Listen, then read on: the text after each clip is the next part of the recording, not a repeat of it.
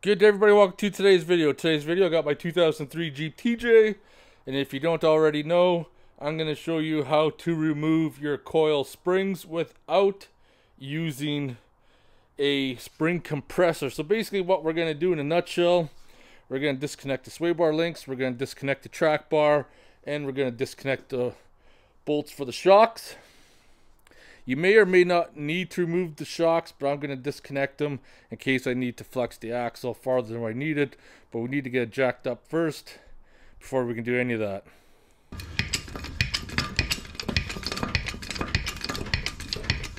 All I'm doing is just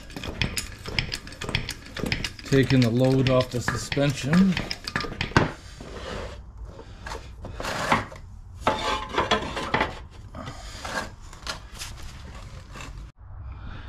Got my jacks underneath the frame. I should be able to come back here, lower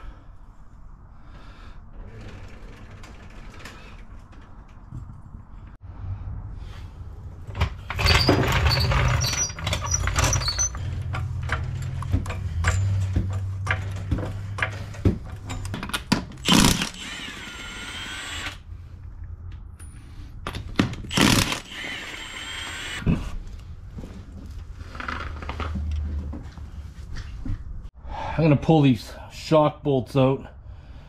They're 13mm and they look pretty rusted, so I'm going to try this WD-40. Supposed to let it sit, but I am just going to spray it down like that for lubrication.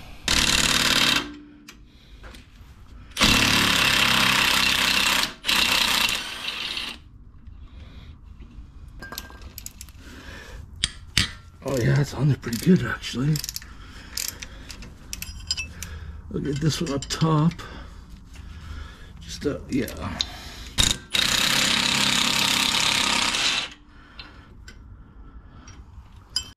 So as I mentioned before, you may or may not need to remove the bolts of the rear shock, or the front shock I should say.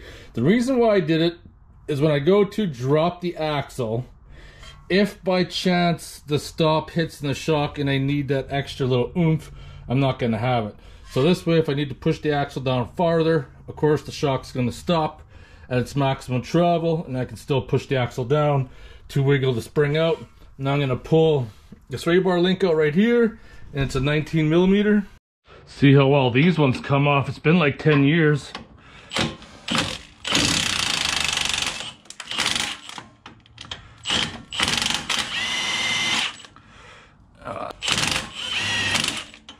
Spin it out. There we go. So now I can just carefully lower this axle down. Perfect. Got the other side jacked up.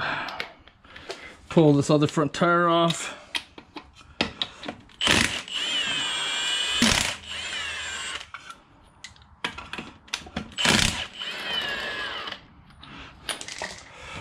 There we go, get rid of that tire.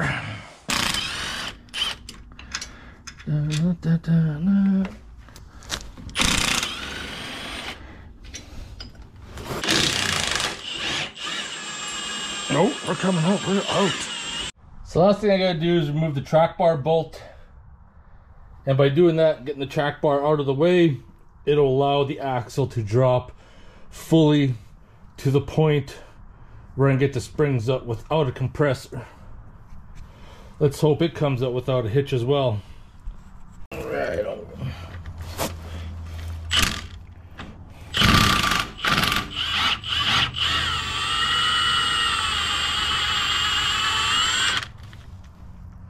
She came out.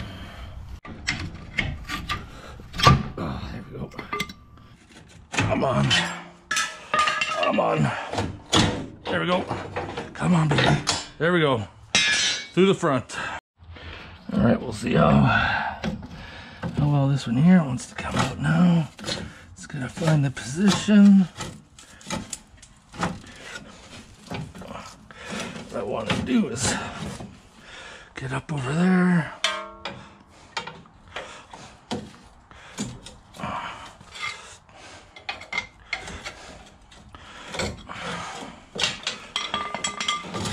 There we go.